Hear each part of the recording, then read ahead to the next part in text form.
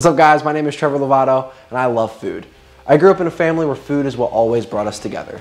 Today we're going to be checking out Bert's Chuckwagon in Collinsville, Illinois, and I'm super excited. I hear they have an awesome story. Let's go check it out.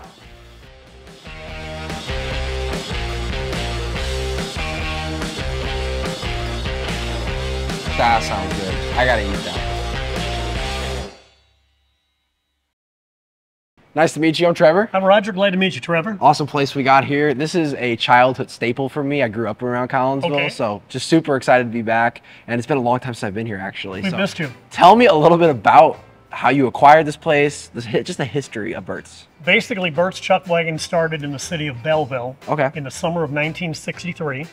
And I started working for Bert when I was 13, so this is my 60th year doing this. Wow, that's so cool. I worked in Belleville for quite a while, then my brother-in-law acquired the little A-frame that was in Collinsville. Yeah. I went there for several years, and then I was able to buy into a partnership in the Chuckwagon in Belleville. Oh man, that's cool. And I was there for quite a few years, and then in 1980, this building, the old building in Collinsville, became available. Wow. So I purchased it then, and I've been in Collinsville ever since. That's so cool. So, super unique place. I love the diner feel, but tacos in a diner isn't something that you really see a whole lot. Tell me a little bit about tacos and how that is a thing with Bert's and what's so special about that. What happened with Bert's originally when Bert opened the first business in Belleville, it was just barbecue. It was barbecue chicken and ribs and pork steaks and slaw. Well, then in 1965, Bert's name was Humberto Gonzalez, so he was Mexican. So he started tacos, and at that time, nobody had ever heard of tacos. Yeah. In fact, that was about the same time in California that Taco Bell started their tacos. So it started originally with barbecue, and then he added tacos and enchiladas and burritos and tostadas, and that's how the barbecue and the Mexican got together. That is so cool, because I always remember seeing Bert's Chuckwagon barbecue. I'd always come here for the tacos. That's super cool. So specialty items, you guys have any kind of specialty item that you would say is like an iconic Bert's staple? Over the years, we've had quite a few things, and I've been thinking about that because I was told to think about that. We have a brisket nacho. Since we moved up here, originally at the old place, it was mainly the barbecue and the Mexican, and I hired Steve Davenroy, who was a chef. He's been a chef in the area, and I basically told Steve, keep my menu the same, but whatever you want to put around the perimeter, do it. So he added soups and salads. We've got homemade chicken and dumpling soup, French onion soup, and we added brisket. So we do a real amazing brisket nacho here. I love brisket. Yeah. I'm excited to try it. I've heard that was a possibility tonight, that we can go into the kitchen and make it. You know, I think somebody might have left some back there for you. Oh man, let's go check it out. Let's go check it out. Let's go do it. So this is our brisket nachos. We start out with our taco chips, and we put our nacho cheese here. Oh man, that was good.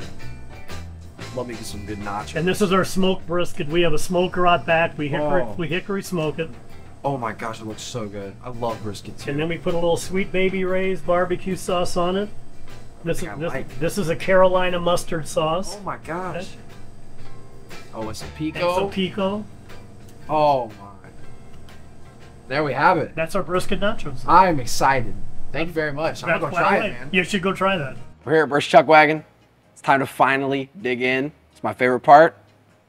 Let's do it. Wait a minute, hold on. We have to make this official here. I get my own hat? You got to have your own hat on to eat the brisket nachos. This is going to make it taste better? I don't even know, man. You look much nicer in that hat. Thank you very much. That's quite all right. I look better like you, man. Well, yeah. All right, here we go. There we go. Got to get a little bit of everything. Hold on, let me get a big bite. Got to pick the right chip. This is all about with nachos, is you pick the right chip. There we go. Look at that. A little bit of everything on here.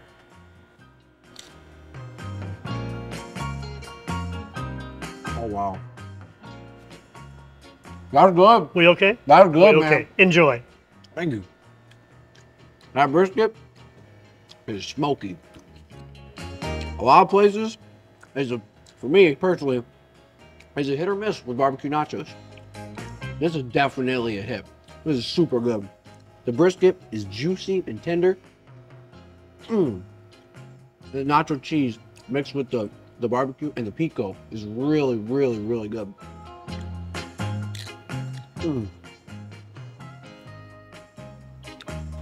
Best part about it, I get to wash it down with the best Coca-Cola in the world.